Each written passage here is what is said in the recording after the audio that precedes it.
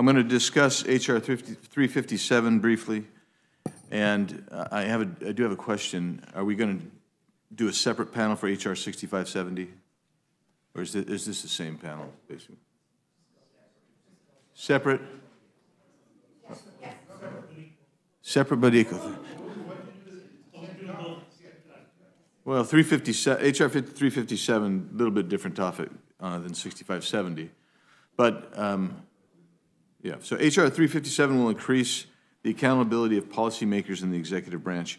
As we all know, the executive branch promulgates regulations that far exceed the number of laws passed by Congress in any given year. In 2022, this disparity was 3,168 regulations issued by agencies compared to 247 laws passed by Congress. This astonishing statistic illustrates how much federal law comes from unelected officials in the administrative state instead of Congress. And under current law, some of the bureaucrats who initiate, enact, and enforce regulations lack direct political accountability. For example, one analysis found that more than 70% of regulations issued by the Department of Health and Human Services between 2001 and 2017 were issued by career employees. And at the FDA, it was more than 98% over the same period. This is not representative government working as it should. H.R. 357 would remedy this by generally requiring that only politically accountable officials, not career bureaucrats, initiate and issue regulations. This bill will increase political accountability in federal policymaking and restore the right of the American people to choose who governs them. I remember one of the most, two important things that I learned when I came in. When I went into one of the U.S. Senator's office for a visit and a briefing, he showed me the stack of bills passed by Congress, and it was like 4 inches high. And during the same 12-month period, he showed me the stack of regulations promulgated by our federal agencies and bureaucracies, and that was over 12 feet high. And that stark reminder has never left me. The second thing is the amount of actual criminal regulations that come out, not that they're criminal, but criminally enforcing regulations that come out is also overwhelming, coming from the regulatory agencies as opposed from this august body, and I think that's backwards too. And with that, Mr. Chairman, I urge the adoption and moving H.R. 357 to the floor.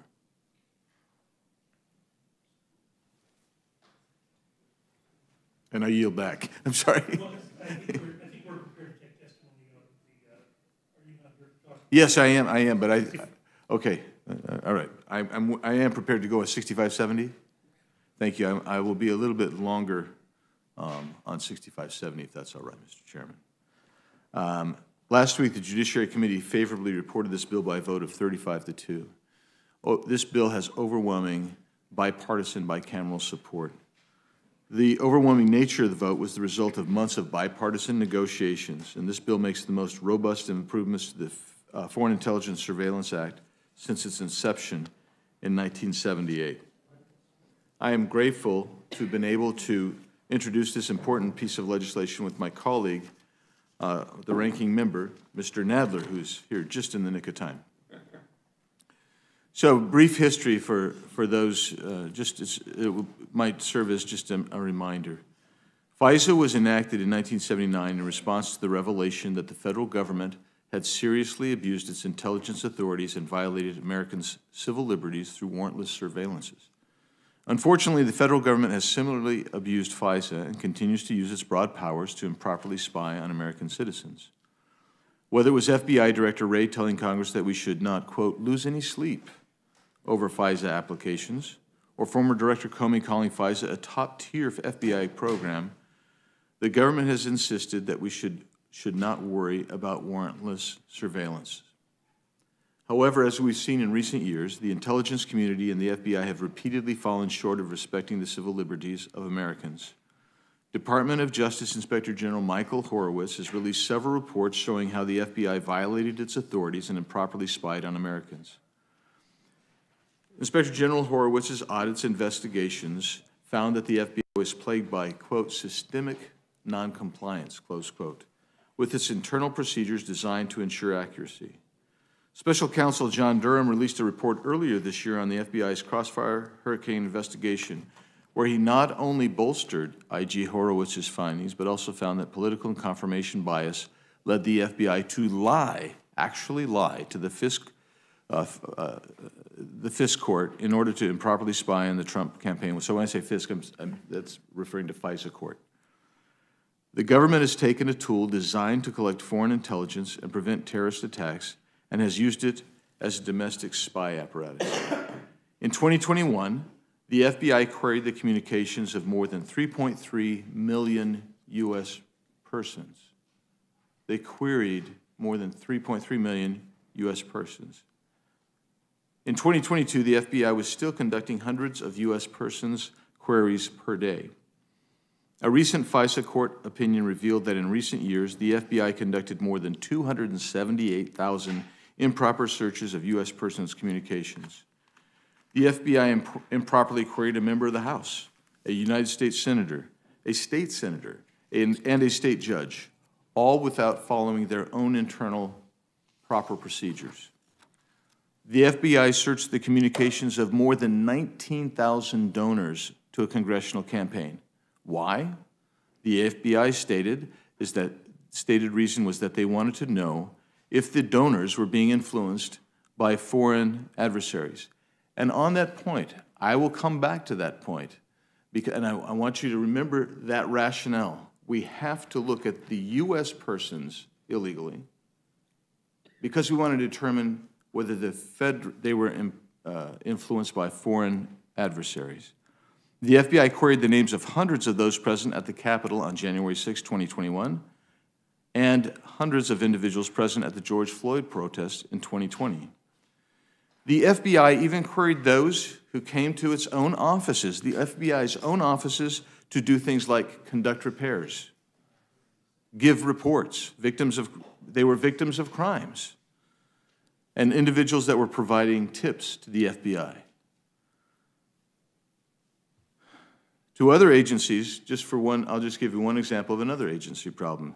An NSA analyst searched individuals that the analyst was meeting through online dating services.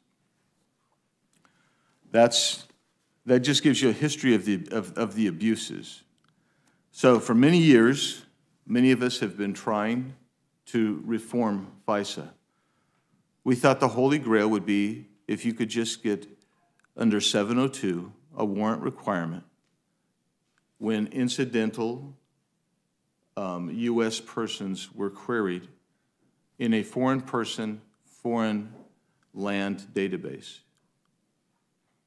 That is what many of us have been working on for a long time. Many months ago, the Republican side of the House formed a task force, judiciary and intelligence members. I was the lead for the Judiciary Committee. We met regularly with the Intel Committee. We actually came up with some areas that we had agreement on. In the meantime, literally for years, outside NGOs and interested parties, from the ACLU to the American First Policy Institute, began working on reform. And many of those reforms are actually in the Judiciary Bill.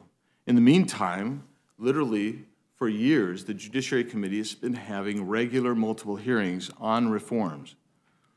We actually had multiple reform hearings this year, and I view those as a continuation of everything from meeting with DOJ IG Horowitz, the Special Counsel Durham, and other interested parties who came in multiple times to testify. Meetings were held with FBI officials. I personally attended at least 3 of those meetings, one of which where they gave us a classified briefing on their purported reforms to prevent the type of abuses that they have engaged in over time. We had our judiciary markup last Wednesday, came out 35-2. The Intel Committee, theirs came out, I don't know what theirs came out. But violations such as the ones we've discussed make clear the need for reform. But the FBI and intelligence agencies have tried to scare Congress. They're trying to convince, who runs a better disinformation campaign than the intelligence community?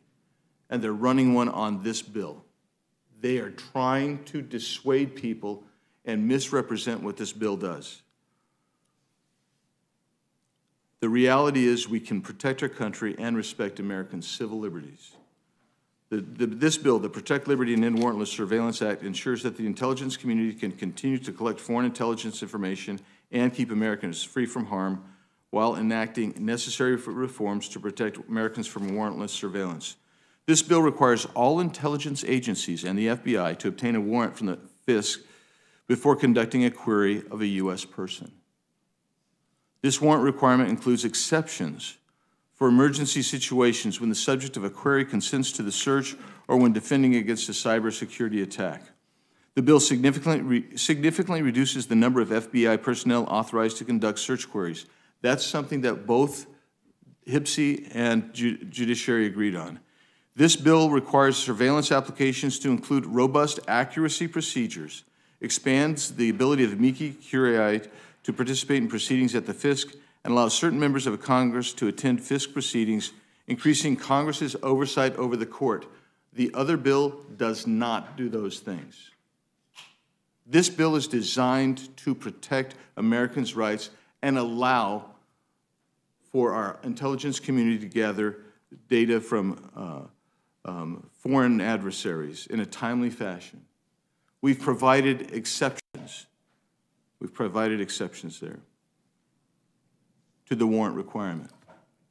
This bill also includes enhanced transparency measures and ensures that those who violate the civil liberties of Americans will be held accountable for their actions. We agreed with HPSI on the penalties, both criminal and civil. But I will tell you that in the very first provision, Section 101 of the HPSI bill, you negate all of those punitive protections. Why? Because you have put, and in Section 504 as well of their bill, you have put so many, expanded the ability to search so many people and query so many people that nobody was going to be subject to these penalties. Let's give you an example. In Section 101, which is kind of the keynote of what they're doing, of their bill, they say they're going to get rid of the criminal-only searches. Well, out of 200,000 searches they did last year, do you know how many fit that rubric? 2. That's not a reform. That's merely window dressing to suggest that they're doing something.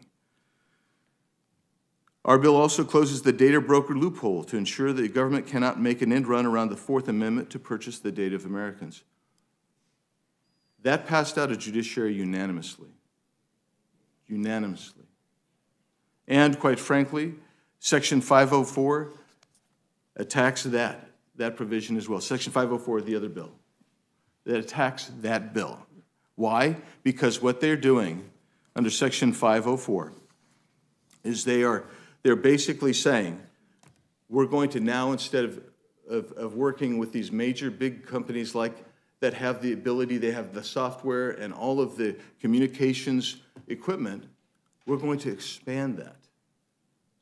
And by their expansion, what that does is it says, you broaden it so greatly that if you're a small business or a medium-sized business, you're going to, if you're the Starbucks that offers Wi-Fi, you're going to have to either stop offering Wi-Fi or reconfigure your system so you can provide to the federal government our data. You're going to have to do new hardware, new software. That's what their bill does. It's not really providing reforms. And the reason I'm spending time on that is because I don't think I'm going to have an opportunity to actually directly engage with my friends on that bill coming up. So when the FRRA says that they're going to limit abuses, and yet they expand the number of people and the equipment that's going to be necessary, they actually undermine the punitive measures that we take in place and the warrant requirement. So with that, Mr. Chairman, I'm going to ask that you would accept a piece by an attorney named Gene Scher called "The Trojan Horse in the House Intelligence Bill Would Force Your Baristas to Spy on You." I'm going to end. Are you asking unanimous consent to place that in the record? Yes, please. Without objection, so ordered. And I'll do the same for a piece by one of the current amici at the FISA court, Mark Zwillinger, and his article is entitled House Intelligence Committee FISA Reform Bill would greatly expand the class of businesses and other entities required to assist in FISA 702 surveillance. Without objection, so ordered. Thank you. So, I've hit on Section 101. I'm just going to try to reiterate just a couple of points without trying to belabor it, because I don't want to insult your intelligence, but I want to make sure it's clear. FRRA is in no sense a genuine reform unless your idea of reform is not to decrease warrantless spying on Americans, but rather to increase spying on Americans by the intel community with no accountability. And in so doing, changing and negating, quite frankly, the punitive measures that we have put in place in both our bill and HPSI. Section 101 of their bill, which we can assume is a signature reform, they think, is to prohibit, quote, evidence of a crime-only query. And as I mentioned, it would only have affected 2 of 200,000 queries. Less than 1/1000th of 1% of their queries would have even been affected by this last year. Immediately, also, because of the exceptions that they put in there, the FBI can claim in every case that it is also looking for some terror threat or avail itself of the 2 immediate exceptions provided by the FRRA. The abuses that I have previously detailed would not be eliminated. Next is Section 504 of FRRA. This provision requires that anyone who has access to any, quote, equipment that is being or may be used to transmit or store such communications, close quote, must or shall be treated as, quote, electronic communication service providers, close quote. That's what we mean. It spreads it out, and now everybody's an electronic communication service provider, and therefore you fall and you get swept up in Section 702's general requirement to disclose Americans' personal communication data to the government. We will not be given notice that our information has been transferred to the government. So right now you have big companies like Google, Facebook, Meta, Microsoft, and telecom giants like T-Mobile, AT&T, and Verizon. They're swept up in Section 702 because they have that equipment, that category. They fit the definition. Those communications to telecom companies already get foreign data about foreign people to the feds. But of course, Americans get incidentally caught up in that. But the FRRA expansion, which includes equipment, would cover small and medium-sized businesses that store data or provide Wi-Fi, a business landlord, Airbnb host, coffee shops, the airport where you go and you sign in. They would all have now a legal obligation because they've been to reconfigure their gear to give to government emails, texts, or phone metadata, or they're going to have to stop offering those services. Big data centers as well will also have legal obligations to supply the government. Some analysts have called this, as I've referenced in one piece, a Trojan horse. My colleagues on the other side have also said that narco-trafficking, we will not be able to follow narco-trafficking, and that they're putting something in. But that's a cosmetic change by creating a superfluous, unnecessary category in order to look like it's cracking down on narco-traffickers. And I will, at some point, if I can find, I brought a whole bunch of junk so I can submit to you, to rebut what my colleagues say. But the point is, there are already authorities that exist now to follow narco-trafficking. In fact, they do follow narco-traffickers. And I will submit that document in a moment. As some analysts have concluded, this bill is the intelligence community's dream of expanded spying, provisions that nullify civil and criminal punishments for abusive spying, codification of ineffective or remedial measures taken by the FBI and IC, and broadening the scope of soon-to-be-conducted warrantless incidental searches or queries of Americans. There are deceptive provisions. This all comes with an 8-year sunset provision. They want this to be extended longer than we've ever seen a Section 702 sunset provision be extended. And in the D.C. bubble, it is always de rigueur to accept or provide special treatment for members of Congress. The FRRA is no exception. It requires the FBI to get consent before it conducts a defensive query or search for a member of Congress. And that means all of your communications, texts, emails, phone calls. So they're going to give you a defensive briefing. But no other American's going to get that. No other American's going to get that. It's just us. The Judiciary Bill requires exculpatory evidence to be presented to the fisc when a Title I court order is sought by the intelligence community. This is the Carter Page issue. And the others, in the HPC bill, they say, oh, we take care of the Carter Page issue. They don't. Because they say if there's exculpatory evidence, the agency will give it to the Attorney General. And the Attorney General will decide whether they disclose the exculpatory evidence to the fisc. Do you think Carter Page would have happened under their version? The answer is yes. Because the AG is like it or not, under whichever side you're on, they have some political intuition. The HPC bill limits that notification. So my point is there is much to talk about here to go head to head. I think our bill deals with so many of these things. It's been an honor to work with my colleagues across the aisle. Ranking Member Nadler, former Chairman of Judiciary Nadler, has been key on this. Zoe Lofgren, Pramila Jayapal, and a whole host of our colleagues across the aisle have joined us in advancing this bill. And with that, Mr. Chairman, I will be happy to answer any questions that you may have, but I'll yield back.